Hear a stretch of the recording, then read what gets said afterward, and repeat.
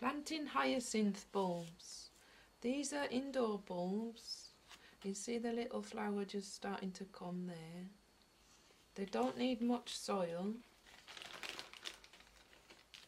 And they sit just with half of the bulb above the level of the soil. So you put a bit in the bottom of the pot, and they don't need much room.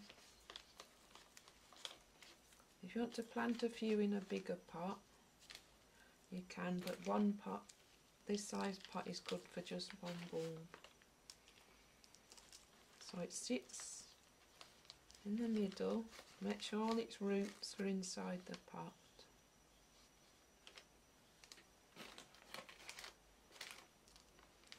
Just sprinkle the soil around the top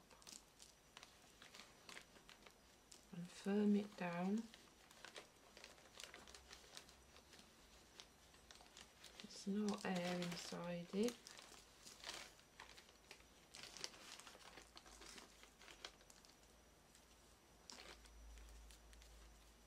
If you press it down and just make half of it sit above, this is unique for the bulbs. This is hyacinth and it grows inside quite happily. Give it a little bit of water every now and again, just so that the soil doesn't dry out.